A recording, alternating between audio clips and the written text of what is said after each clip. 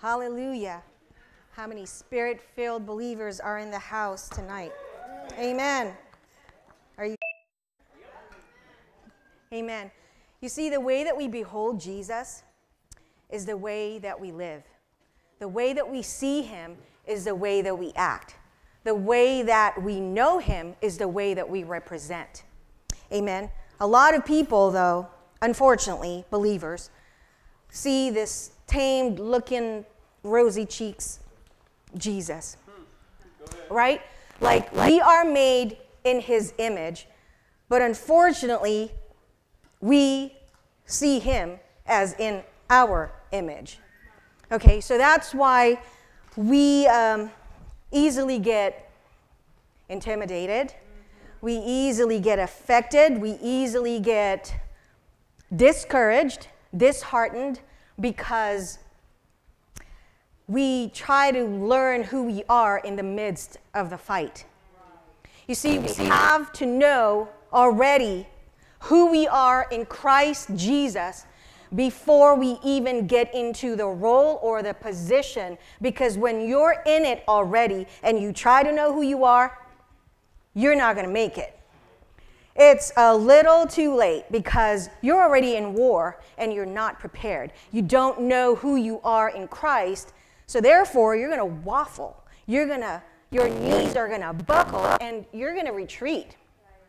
Okay? Because you don't know the weapons that you need to use. You know that our weapons are mighty to God, that the strongholds, what are strongholds? Strongholds are like fences, right? Or like a barricade. It's a stronghold that keeps supposedly in camps in when they used fortresses before. They are just that. It's to keep the enemy out, right? And it's hard to break down. But that's what the enemy puts in our heads. And our mind is the minefield. It is the battleground of the enemy. And when we allow those thought bombs to enter our thoughts, our minds, then that's when we get defeated. That's where we get defeated. That's how it's like an insidious tactic of the enemy. And that's how he beguiled, what's her name? Eve, in the garden. Okay? He beguiled, it's like he is twisting the truth, the questions that he asks. It's like, God said, if you eat that fruit of that tree, you will surely die. And what does Satan say? He questions her. Did he really say that? If you eat that fruit, you won't surely die. So what do we believe anyway as believers, or as Christians, as believers actually? What do we believe? Do we believe what God says, or do we believe them intimidating spirits? See, every intimidation or accusation is not from God. None of it is from God. It's from the accuser of our soul. The enemy of intimidation attacks our soul. It's not defeated through psychology, y'all, or positive thinking. It's not. And, we were talking about this just this weekend. The answer to our problems in the world is nothing but Jesus. But we keep ousting him. We keep taking him out of the equation. We keep putting him on the shelf. And we try to do all these methodologies and philosophical answers and views that none of it works. Amen. But we won't give up because of pride. Because of pride. We think that we can do it on our own, or we try to help God, but he doesn't need our help. He needs our obedience. Amen. Our weapon against intimidation is the sword of the Spirit. But how many of us uses the word or the sword of the Spirit? It is the word. The Bible is where the word is at, right? But how many of us utilize the Bible and use it and actually live it and walk in it? Because we need to speak back. When the enemy's talking to you, to me, to us, we need to talk back. We need to fight back. And we need to declare who we are and whose we are in Christ. That's what Jesus did, right? After he went into the wilderness, what happened? For 40 days, he didn't eat, so he was what? Starving. You know, and the enemy tempted him, and immediately, what does he say? You should not tempt the Lord thy God, right? He came back with the word 3 times.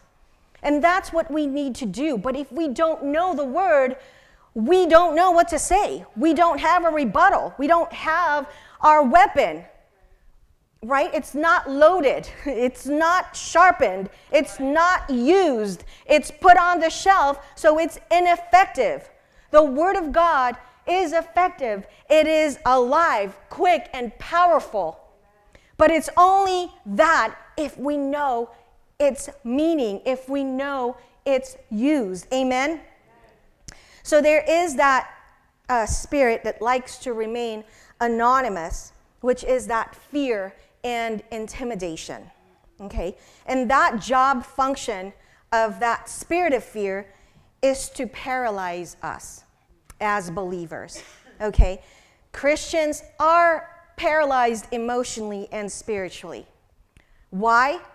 It paralyzes us, and that's the job function, so that we can be ineffective, so that we can't move forward, so that we can't be useful and productive. And so why is it so many Christians are paralyzed? Because they've sat down, they've given up their harps, right? And they succumb to that spirit of fear and timidity. What does the Bible say? God did not give us the spirit of fear and timidity, but the spirit of love, power, and of a sound mind. You see, we have to know how to come back to whatever it is that's causing us to feel defeated. We have to know how to come back. You can't keep using the same scripture to different situations. You've got to know if you need healing, you've got to find the healing scriptures. If you need financial wealth or finances, blessings, you need to know the scriptures there as well. I mean, you have to present your case to God so that He knows that you know what you need and what you want from Him. If we can go to Ephesians 6:17, we have to be standing firm on God's word and realize that it is His will. God is Word, or Jesus was the Word, and the Word was with God. And that was in the beginning, right? So Ephesians 6:17, accept God's salvation as your helmet, and take the sword of the Spirit, and that sword is the teaching of God. That's the easy to read version. Y'all like it? I appreciate it, right? It's the teaching of God. Okay, so the Word of God teaches us, directs us, leads us. Amen? And if we can go to Isaiah 54:17, see, this is the heritage of the servants of the living God. This is, people will make weapons to fight against you, but their weapons will not defeat you. And we know that in King James as, no weapon formed against me shall prosper. Amen? Some people will say things against you, but anyone who speaks against you will be proved wrong. The Lord says, that is what my servants get. They get the good things that come from me, their Lord. Amen. And God does not ever withhold good things from His upright servants. Amen. But see, we got to know who that Jesus is. I mean, how do you behold Jesus? And that's how He will respond to you. Or that's how you will respond to Him, rather. If you think that He is your genie, then that's what you think he is. So you don't believe your prayers because you don't believe you, right? And genie is not real. So you're just really hoping away, but you're not really standing or believing in God's word. Amen? You know, in the book of 1 Samuel, I mean, this is like one of my favorite stories, and so does apparently Brother Charles, is, you know, David and Goliath. I think even heathens know this story, I think. Okay? David and Goliath. See, intimidation, this is like the meaning, implies that someone causes you to act timid or fearful, cowering down. It also implies the different ways the enemy might cause you to be disheartened, including me. So if we can go to 1 Samuel 17:10 through 11, we see here that Goliath is taunting David. Okay, the Philistine also said, today, he's talking to David, or to the Israelites, I stand and make fun of the army of Israel. I dare you, he says, to send me one of your men and let us fight. Saul and the Israelite soldiers heard what Goliath said, and they were very afraid. See how words can be intimidating, right? Like when you know how Muhammad Ali was taunting and intimidating. He intimidated Frazier. That was the thriller of Manila. I was still a young kid then, but I was, of course, rooting for the underdog. But Muhammad Ali was really good at that, right? He knows how to intimidate. And this is what Goliath was doing to David, or to the Israelites at this point.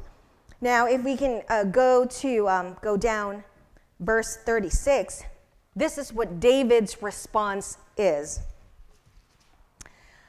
He said, he reminded himself, and he's declaring to Goliath what he did. I killed both a lion and a bear like that. And I will kill that foreigner, Goliath, just like them. Goliath will die because he made fun of the army of the living God. He is declaring that because you are this uncircumcised Philistine, however, tomato, right? Making fun of my God, our God, I will show you and make sure that you don't live today. Amen.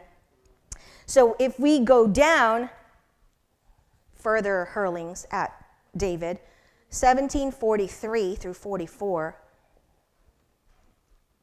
he said to David, more accusations, right? Am I a dog that you come at me with sticks? And the Philistine cursed David by his gods. Come here, he said, and I'll give your flesh to the birds and the wild animals. So the more that Goliath hurled accusations to David to intimidate him further, the more that he mocked him, the stronger and braver David, became. David said to the Philistine, you come against me with sword and spear and javelin, but I come against you in the name of the Lord Almighty, the God of the armies of Israel, whom you have defied. This day, he said, today, the Lord will deliver you into my hands, and I will strike you down and cut off your head. This very day, I will give the carcasses of the Philistine army to the birds and the wild animals. And the whole world will know that there is a God in Israel. And all those gathered here will know that it is not by sword or spear that the Lord saves. For the battle is the Lord's, and he will give you all of you into our hands. And today we're still talking about that story, and the whole world knows that there is a God in Israel. Amen. You see, David David made a declaration, and he realized, he made sure, he knew that it was for God's purpose and through God's purpose and God's purpose only. He wasn't bragging about anything else, but he knew, he stood upon the word of the Lord, and he knew that that's what was going to happen. That's it. He didn't use a gun. He didn't use a rifle. He didn't use a sword. He didn't use any of that. He used a slingshot. It's the weapon that he was most comfortable with. It's the weapon that he knew how to use, and he used it. A lot of us try to, Saul tried to give him his whole armor, right? But he said, no, I can't use that. I haven't even tested that. And he couldn't hardly walk because it was too heavy. So he used what he had in his hands. So we have to learn how to use what God has given us. We have to know who we are. We can't be trying to be like somebody else, because we all have an anointing. We're all anointed, but we should not covet what that other sister or that other brother has, because we all have a gift, and we have to use our gift accordingly. Otherwise, we're like insulting God. So he knew how to use a slingshot, and that's what he used to kill Goliath, and he succeeded. Amen. Again, our mind is the battleground. False words of the enemy can easily become a fortress of unbelief. We have to learn how to say, you know what? You can talk to the hand, because not today, Stan. Not today. We have to learn how to fight back with our words. I don't know about you, but when I have some thought bombs in my head, I do speak loudly. I tell my mind, it's like, stop it. Sometimes you may think I'm crazy if you hear me. That means I am talking to the voices in my head, like, stop, like, quit, or, I am not attending anybody's party, especially not pity party, especially not my own. Okay? It's like, nope, I am not giving in, and I am not going to feel intimidated by anyone or anything. Anyone could be anyone, and anything could be like a position, a challenge, or an assignment that you think is so big that you lose focus and you forget that your God, or my God, is bigger. See, those things around us can seem very large, if we focus on them, right? If we keep our eyes focused on our problems, then our God seems smaller. When you feel anxious and you feel scared or confused, those things come, but you better be ready to cast them down and to know how to talk back to those issues, to those challenges. And you better believe the word. You better know that what you're talking about really lives in your heart, that you actually believe it, because God has come through for you time and again. Amen.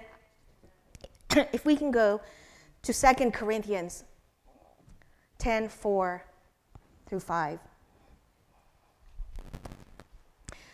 See, the weapons we use are not human ones. The weapons we use are not human ones. So, what are they? Excuse me. Our weapons have power from God and can destroy the enemy's strong places. We destroy people's arguments. That's it. There's a comma. We destroy people's arguments, philosophies. We destroy whatever it is that they're coming against us. And sometimes we fight the person. We want to fight the person, but it's really the spirit behind it. And they have that intimidating spirit. So what is that up there? And every lofty opinions raised against the knowledge of God. And that's what I thought, and take every thought captive to obey Christ. So we have to remember when the enemy puts a thought bomb there, or it just comes up because, hey, we used to be that and we are not anymore, but the enemy does not have any original thoughts, so he'll keep using those things that made you bound before. So when they come back up, we need to know how to throw it back at him, right? We throw it back at him with force, with vengeance, and say, not today. I'm like, you're not reminding me of that again, because you know what? God has already put that in the deepest part of the sea to where you cannot remember or dig it up again. But a lot of times, we like to dig. We like to go to this graveyard and dig up the past, those dead bones that don't belong to us anymore. Amen? You see, Elijah was a great prophet. He's also one of the greatest characters in the Bible. All right? He had a great victory over Ahab and Jezebel. He prophesied drought, challenged the prophets of Baal to see who's God, right? And God consumed his sacrifice. He had 850 false prophets killed, prayed for rain, and outran a chariot to Jezreel. But notice that the spirit of Jezebel and the spirit of intimidation through Jezebel, and caused him to run. Let's go to 1 Kings 19, 1-3. A woman will do that to you. It'll cause you to run, right? But this woman is a different kind of woman.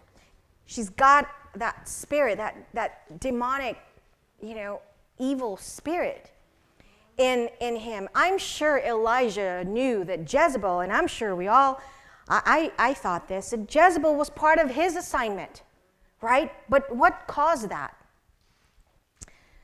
I don't know. Have you ever asked that question? It's like, wow, after a great, great victory, a woman caused Elijah to lose his ministry? Because he didn't make it back. He didn't come back, even though God pursued him. Even though God ran after him, or pursued is the better word. Pursued him. He didn't make it back. He actually gave the mantle, right, to Elisha. But why did he run? Okay, so here it is. Opening the door to Jezebel, we can expect that spirit to spew accusations. Okay, he opened the door, and how? When he started, let's go there, to 1 Kings 18:27.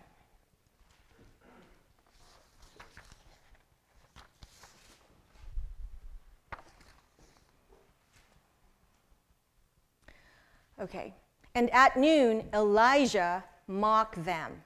Okay, he mocked them, saying, "Cry aloud, for he is a god. Either he is musing, or he is relieving himself, or he is on a journey, or perhaps he must be asleep and must be awakened, or he is asleep and must be awakened." Elijah was taunting the enemy on his own. Okay, it's on his own. I mean, it's kind of funny, it's good because he's like bragging on God, but that was really not glorifying to God, right? He was being funny. He was taunting them on his own. It doesn't sound like what David said. Do you see the difference?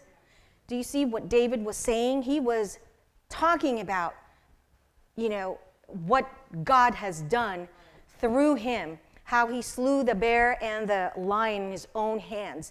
And that's the same way I'm going to kill you. Okay? But in here, he was taunting them on his own. I mean, it's pretty funny, but, he got the job done. But it was not from the heart of God. It's something out of Elijah's heart. That was an unmet need. So when we function in the power of God and misrepresent his heart, that spirit of Jezebel can come in. And look what happened. You know, a mighty man of God ran away and lost his ministry because of a woman. And it's a spirit, that spirit of Jezebel. Amen. And you know, that same thing happened to Moses, right? When he smote the rock, and instead of, what was he supposed to do? He did not do what God said, and he said that he struck the rock because he thought that God must have been angry with the people. Well, I don't think he was. Maybe he was frustrated. But no, it was Moses who was getting angry with the people. He was frustrated with their whining and complaining. That's why he was frustrated, so he struck the rock. Even though water came out, he never went into the promised land. Okay, so he lost out, or he missed out on that. And then if we can go further, okay, let's go to Jude 1:9. Hallelujah. You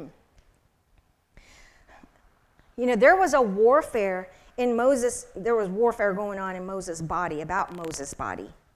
All right, like where it was going to be. But here it's in Jude 1:9, it says, not even the archangel Michael did this. Michael argued with the devil about who would have the body of Moses. He didn't do that. But Michael did not dare to condemn even the devil for his false accusations. Instead, Michael said, the Lord punish you. See how words are so powerful? Even the angel was afraid to say anything out of line. Because you know what? Humility is key.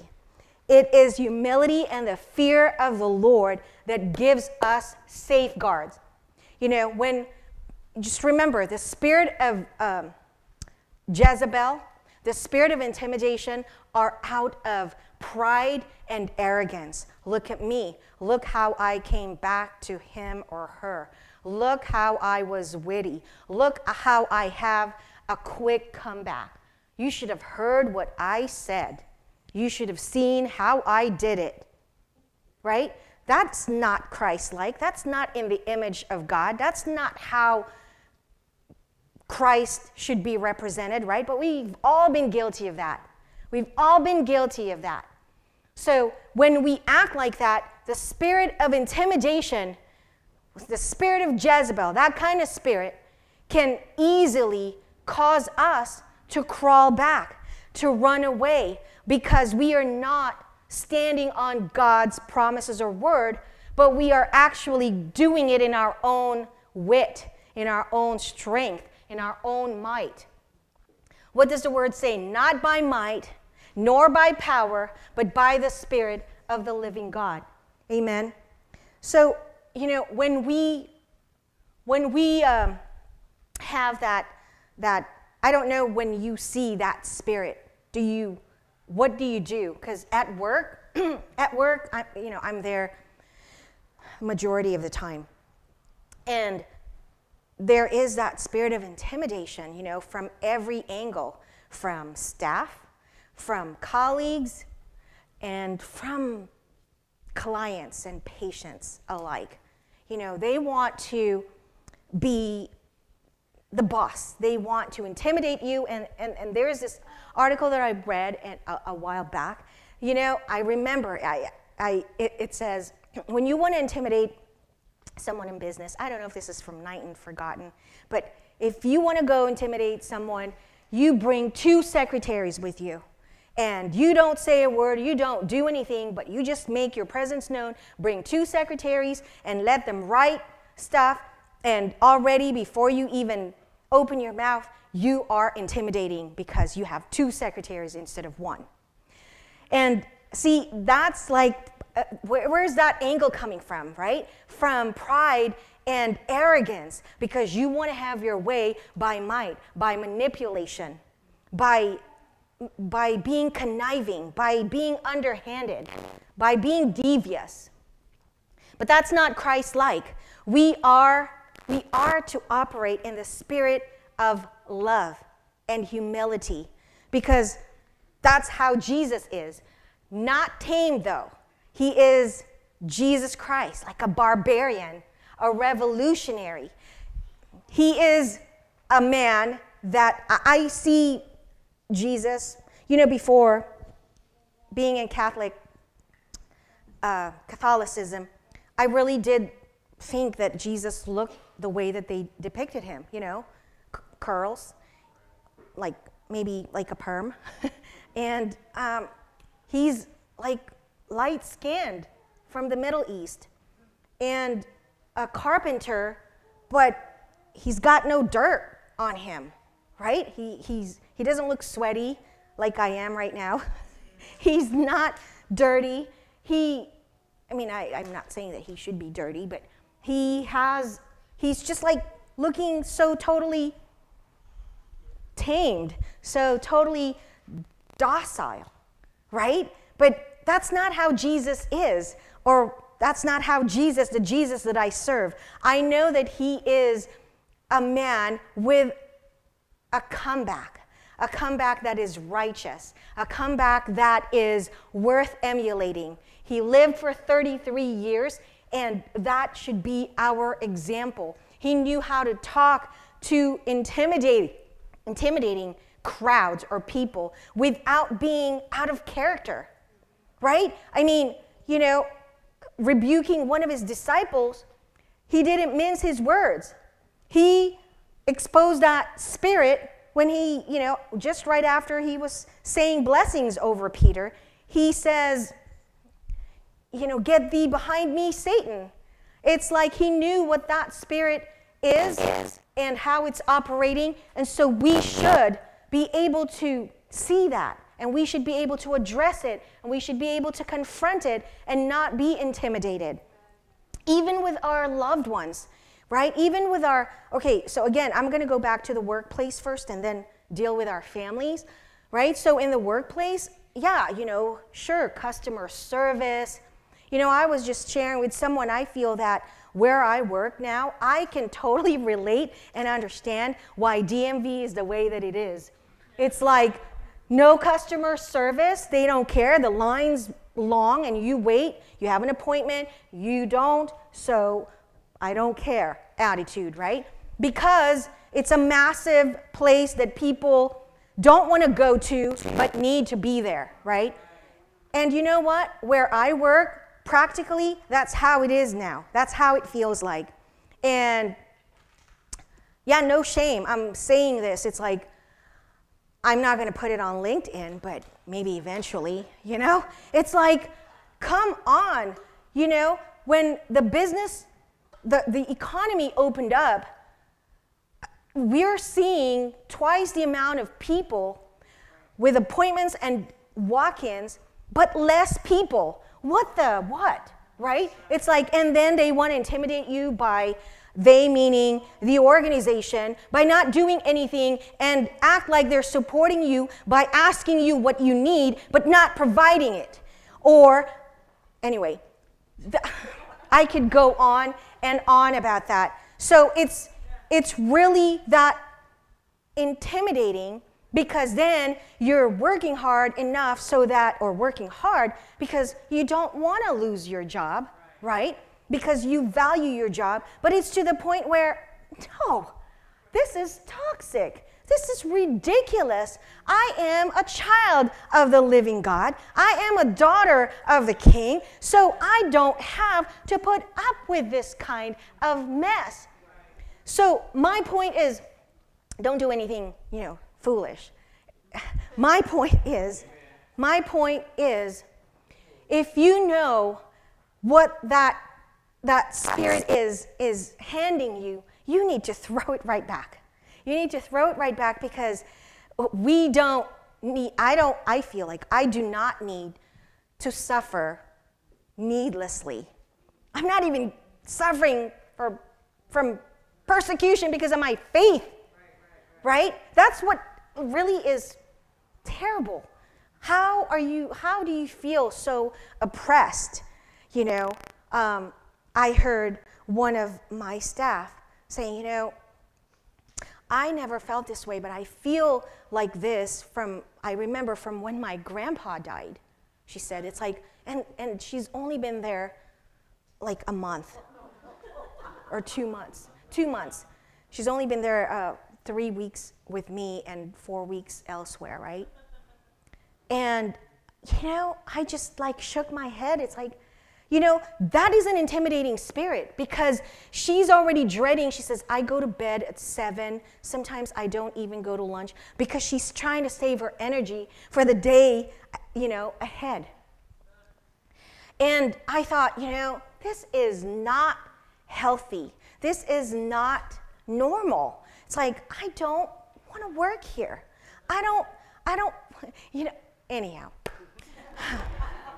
It's not going to be about my job, right? So let's move to the family circle. Okay, so the family, I know, see, when I get started, it's like, you know, I don't need to justify my position, but I'm saying it can be intimidating. It can be intimidating in that circle. And in our homes, it's the same thing. You know, when we are trying to please either our mates or our children that are grown and we don't want to step over the line or on their toes, and they're doing something that, you know, that isn't right. We feel intimidated because we don't want them to not like us anymore or not respond to us the way that, you know, that they're supposed to. It's like, what?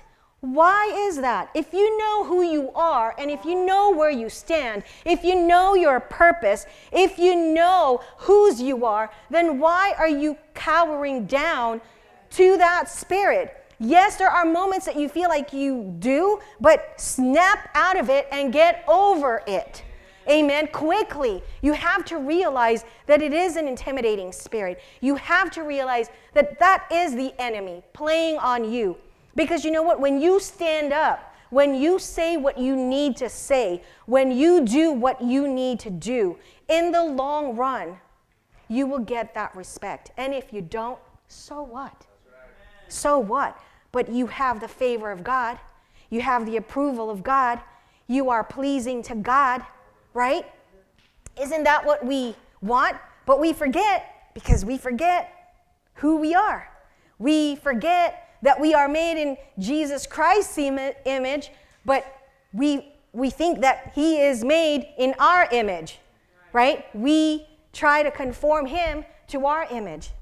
And that is the problem. That's why we have unfulfilled dreams. That's why we have unpursued dreams, because we don't believe what we claim to believe. We don't believe what we claim that Jesus said we can have or we have, right? Because if you know Jesus, if you know God, and you are standing upon his word, it's like you know that you know. He says you have not because you ask not, right? So if we, being evil according to the word, know how to give good gifts to our children, how much more can God, or will God give gifts to us?